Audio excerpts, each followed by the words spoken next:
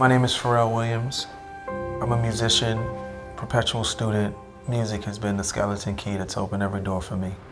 I didn't have a father, I didn't have a big brother, I didn't have a cousin, so as a kid, since 10, 11, Pharrell's who I looked at. So through that, we just developed a friendship where he would ask me advice on certain things, and Tyler is talking about where he was and feeling low. He wants that respect.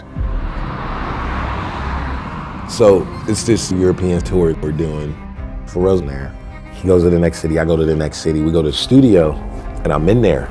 He's looking up to me like, "You got it, nigga, you just don't see it, nigga, you got it, you got the shit.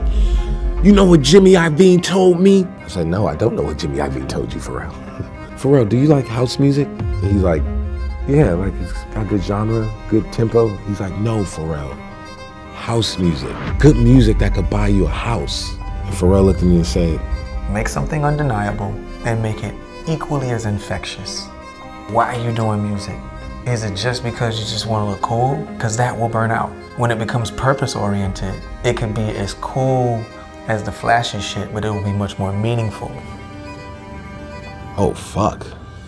Okay, no more being silly, no more music first. And at that moment, we went home.